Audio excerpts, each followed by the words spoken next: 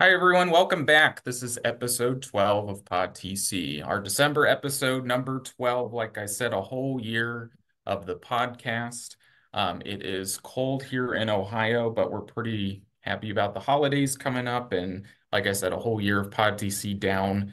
Hopefully you guys have been enjoying the project. It's been a lot of fun to talk to people around the state and get their perspectives about what's going on and learning about these not little, but some of these subjects that maybe I don't get to talk about a lot. So I think that this one today is something that isn't always the first conversation that we think about in the world of transfer, but especially for our folks at rural community colleges, this is their life every day, and they would like their perspective shared as well. So I am thrilled today to be joined by a friend of mine. Her name's Megan Osuna. She works for Terra State Community College. She is a senior admissions advisor.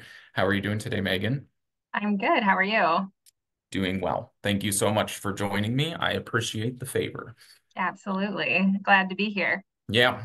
So we met at a conference, and I feel like I know you pretty well, but there's probably plenty of people in the membership that don't. So could you tell me a little bit about yourself? Maybe like we kind of went over where you work, but anything that you want to share about like your educational experience or just anything personal you'd like to share? Absolutely. So as you already say, my name is Megan Osuna. I am the senior admissions advisor here at Terra State Community College. So we are located in Northwest Ohio, in Fremont. So a lot of people probably haven't heard of Fremont, Ohio. So the biggest landmarks that I usually say when meeting new people is we're about 45 minutes from Cedar Point, and about 45 minutes from Toledo. So kind of smack dab in the middle. Um, I pretty much grew up in Fremont. That's how I know about Terra. I graduated from Fremont Ross. So it was, right around the corner from me. But what I think is really interesting is even though, I moved to Ohio when I was around 8, and, graduated from here, I had no clue everything that Fremont had to, or Terra had to offer before, I started working here. So that's been a really exciting journey for me. And definitely, a way to kind of connect with students too of, everything that we have here and we offer at Terra. But higher education is pretty new for me. I have been at Terra for a little over 2 years now. Prior to that, I was working in housing management. So I used to run apartment complexes up in Toledo. So elderly, disabled, income-based property. So I had zero experience in higher education before I kind of fell into it. And I'm really happy to be here. I really love it. I feel like I love all the work that I'm doing. So yeah. You do important work. So I know you're always busy because every time I'm there, you're giving tours and talking to students the entire time. So that's kind of a maybe a good segue into the second question about just getting involved with working with transfer community college students. I know that kind of just as a part of your work at a community college, transfer is just kind of baked in. But was there, other than just being from the area, was there any draw to, starting to work in higher education, or what kind of led you to where you are now?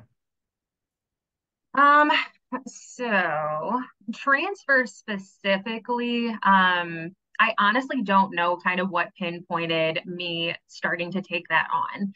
I know, I mean, we have two pretty big partnerships with some local 4 years. And I just kind of, started asking a lot of questions. Going to different conferences, kind of like how we met. It's just making those connections with, transfer admissions advisors at 4 years and just presenting the idea of, we would love to have you come on campus just to kind of show students, especially if they're thinking about transferring to a 4 year after Terra, or maybe it's something that they didn't think about previously before kind of seeing you here.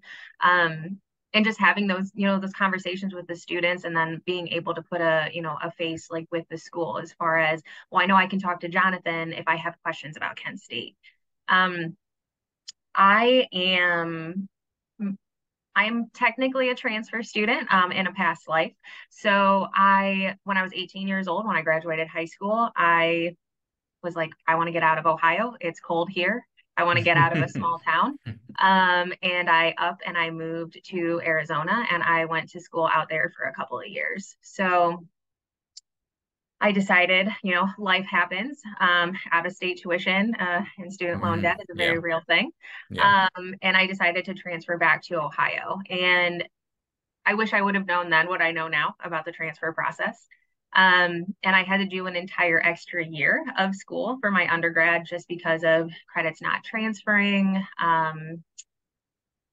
Just the advising process, I feel like was very different back then, opposed to how it is now. So I kind of just started having those conversations with students at Terra as far as, I'm admissions is the first person that they meet with after they Hmm. apply. So I am here to kind of help them through the process of, getting their MyTerra account created, making sure we have transcripts for them, is there test scores that we need, getting them in contact, then kind of, handing off to the academic advisor and just building those conversations with them, those relationships with them, as far as, what are your goals, what are your plans for yourself, do you want to transfer to a 4 year after your time at Terra, and then just getting them in contact with the correct person at that 4 year, even if it is just answering some general questions and just sitting, making sure that you're able to sit down with them and start planning out what their 2 years are going to look like with us.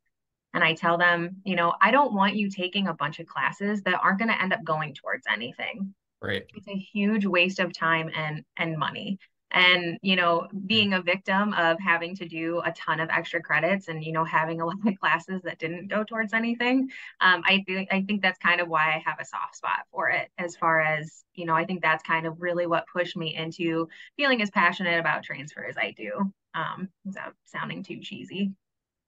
It's not cheesy. I mean, especially there's a lot of people in the membership that were transfer students themselves, and that personal experience just kind of helps you become an advocate. I know I just talked to Jared last month about like military students, and we don't know the lingo and stuff. So having a vet around, it's kind of a transfer vet. That's a bad way to put it, but having your past experience bleed into the student's experience now and helping them out kind of from that perspective of your own. I was not a transfer student and I don't have that. My wife was a transfer student, so I kind of saw it by proxy, but it just wasn't, it's personal, but not as personal, I guess. So that's a great perspective to have. Speaking of perspective, I would love to get your perspective on this. So rural community college, when taken literally, means a community college in a rural area, which I think we can all agree on. But how do you personally kind of define like the characteristics aside from it being that literal definition? Like what else makes a rural community college itself? Well, I mean, it's definitely kind of how you said it. The very obvious is, you know, I say that Tara is kind of a little hidden gem in the middle of the cornfields, literally. We are Literally. not literally, yes. Um, we are not very close to any, large metropolitan areas. We don't have any really in our service district. Right. So again, the closest to us would be, Toledo. But as far as, Cleveland or Columbus or Cincinnati, I mean, that's at least 2 hours from us. Hmm. So I mean, Toledo's a pretty big area, don't get me wrong. But on a scale of like the very large cities, in the state of Ohio. Um, so it's along with like the shrinking population of students, it's kind of, how do I describe this?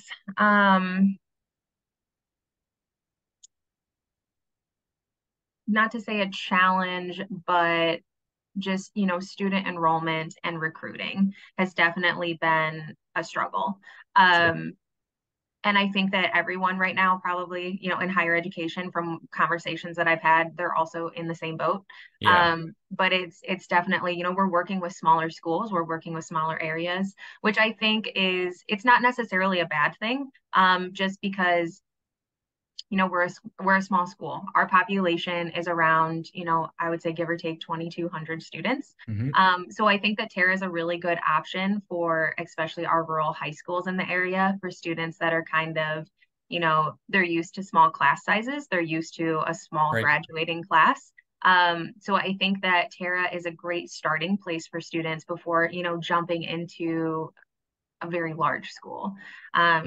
When I meet with students or I do, presentations, I'll tell them that, I was in an incoming freshman class of like 10,000 students. I was literally a clicker number in a lecture hall. Um, Hmm. you don't have that here. It's definitely a more personalized experience for them, and a lot of like more one-on-one time. I feel like Yeah. that's a very long kind of tangent answer to your question. I apologize. We like tangents. I think you're right though, and then especially, I mean, as like economic development in certain areas. I'm from a smaller town myself, and the local community college, you can tell that their programs are very much geared. There's more like the maybe the generalist degrees like AA, AS, things like that, but then there's definitely I mean, I suppose like healthcare is important anywhere, but manufacturing is huge where I'm from, and like the programs at the local community college definitely reflect the economic needs of the area to some extent. So you guys definitely do serve important purposes, even just on I mean, I guess that's not a small scale, but you're right. And I mean, like you guys can be the mediary between a student from a smaller high school to jump into the college environment to kind of get used to it before jumping into maybe a larger institution, or maybe they just never want to leave home and they can complete the bachelor's degree completely online somewhere, or certain things like that. So I think that you put it really well. Um, I put this because it kind of referred to our conversation maybe before we get started, but how abundant do you think rural community colleges are? So we looked this up, and in the state of Ohio, there are 14 rural community colleges, um, which does not seem like very Yeah, many, in my that opinion. was the public list. So I'm sure we've got more that are not quote unquote, on the Department of Education's website. But I yeah. definitely feel like they're in pockets of the state for sure. I Hmm. mean, we have a few in more of the Northwest Ohio area, Yeah. um, but yeah, there's You're a few right. of us Yeah. floating I, around. it like definitely depends. So in Northeast Ohio, I wouldn't categorize any of our community Mhm. colleges, big or small, as rural, because most of them are in some sort, it doesn't have to be a Cleveland, it can be I'm like not smack talking Canton. I'm just saying it's smaller than Cleveland, but I wouldn't consider that a rural area, right? Right. But when you get into like Northwest or Southeast, or even kind of like when you're central outside of the Metro Columbus area, of course, a lot of these community colleges would be considered rural. So just in Ohio, I know like obviously OTC, we're Ohio. If you go around the country, I'm sure it's kind of the same way. But in Ohio, we surely do have an abundance of rural community colleges that all have their own voices and needs and concerns and such. So, um, what are some of the strengths for a student for attending a rural community college, and what do you like about working at one? So I think I kind of touched on this a little bit in my last like very long answer to your question. I love that we're able to give more of a personalized approach for our Mhm. students. Um, we're it's a very very high touch, I would say, as far as they meet with me. If they have any questions, they'll reach out to me, whether that's via phone, whether that's via email, and we're consistently checking in with them, making sure, hey, how's the admissions process going? Do you have any questions? Is there anything that I can help you with?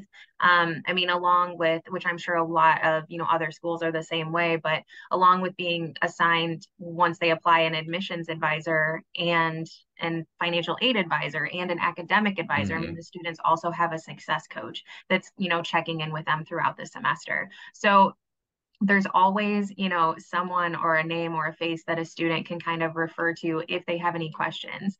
Right. We have so many students that I meet with that, they may be a first gen student. So this is very new to them. This whole process is very new, and it can be really scary if, you're used to high school and this is a completely different transition.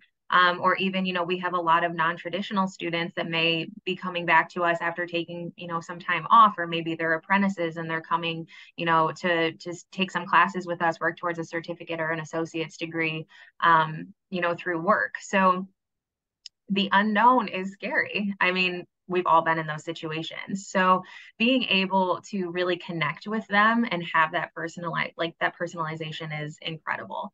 Yeah. I love, again, without trying to sound too cheesy, I love being able to say that when I walk through campus, I know a majority of the people that I work with. I mean, of course, we have adjunct faculty that are, you know, only online or strictly online. So the chances of me, really interacting with them Right. are probably slim.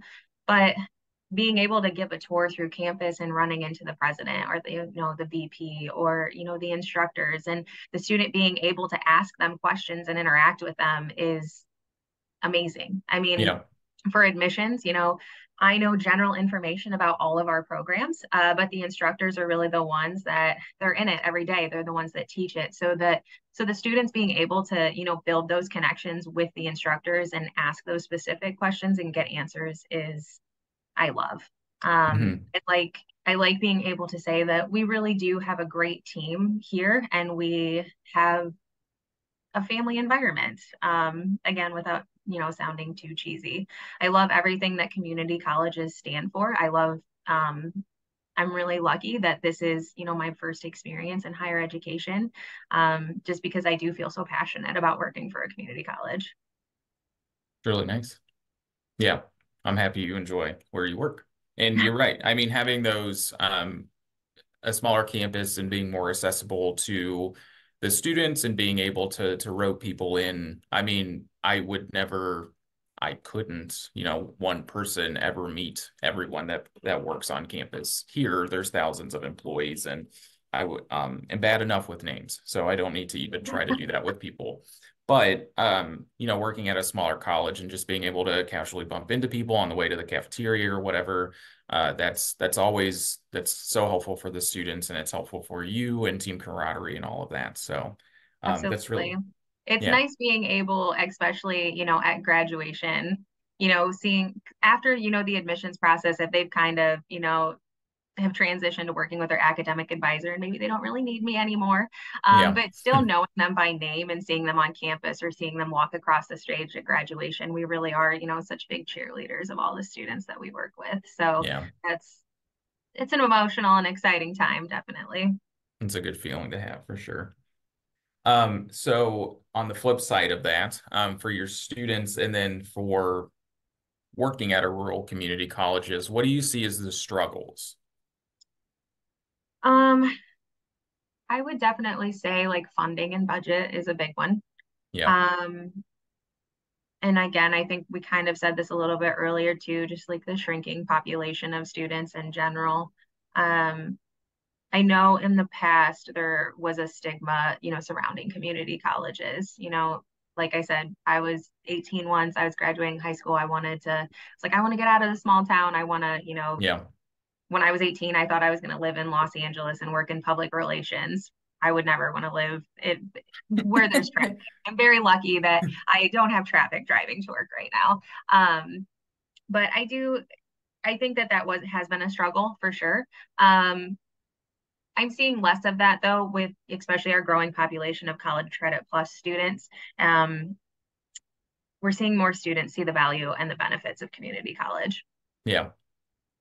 Well, and we fight every day here at OTC to really community colleges are a crux of what we do in a lot of cases, and they offer a stellar service to the right populations of students and such. So we're really appreciative for you guys. And like I said, I guess what you said, like, of course, you guys serve a very important purpose to a lot of people. So that's very nice. I think that my last major question was kind of just in what ways do you believe employees at rural community colleges can better assist your students, and then how we as partner institutions can best partner with you guys?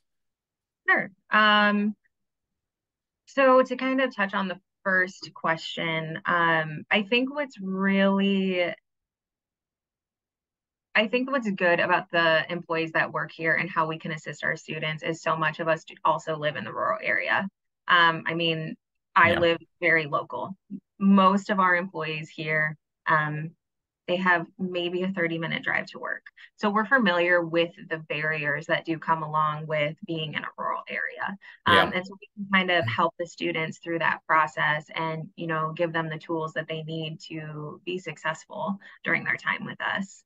Um, as far as, partner institutions, I think, honestly, what we're building is we're on a great track, having you come and be on campus so that the students get familiar with you. Um, is great. I mean, being able to, recognize you by name, the more that you're here, not just you, I mean, 4 years in general, 4 year Hmm. schools in general, just being on campus so that the student does have a go-to or a contact person. I think that because of their, beginning periods with us being so personalized, it's really nice to have the 4 years be present, just so that the student can feel like they're able to get in contact with you if they need to. Right. I mean, it doesn't necessarily have to always be in person. It could be a phone call or it could be emails or, a Teams or Zoom meeting. But I think getting connected with the students early on at their time at Terra is the best possible way to set them up for success for when they do transfer to a 4 year. Nice. I mean, I think that a lot of us also kind of understand that model where it's just easiest to be synonymous with your institution and be the person that a student just knows to reach out to, even if you don't know every single answer, just Mhm. always kind of being a liaison. I don't know if that's really the right word, but being you can conduit the answers to certain questions and get them for the student and such and always be that. But that's a really good point about how there's such a personal touch at the community college and the rural community college in this case, and just kind of continuing that and understanding that it might not be as, busy as, certain colleges might just be really big and be in a big urban environment and things are a bit more quick and happening all the time. Where in a rural area, like you said, Tara's in the middle of a cornfield. And I laughed because the first time I drove there, I was like, where is it? And then I drive past the cornfield and there's the college. And then So there it is. Yes, it's a very nice exactly. campus. It just was like off the highway was a lot of corn. So, um, Absolutely. But yeah, I mean, kind of I'm sure it's a shock for students to kind of start with us being so rural, and then if they do transfer on to a school that is in a more urban area, I mean, it's a culture shock, you yeah, know. I know it was for me a little bit. I mean, sure. I was very lucky that when I was young, I traveled a lot, so I was kind of used to larger cities. Yeah, But it was still, you're taken aback a little bit of, oh, I'm not used to this. So sure. it's having that contact at that 4 year, at least you still have that sense of, well, I know someone here. I know there is someone I can go to and ask questions if I do have any. Yeah, that's so important. Absolutely.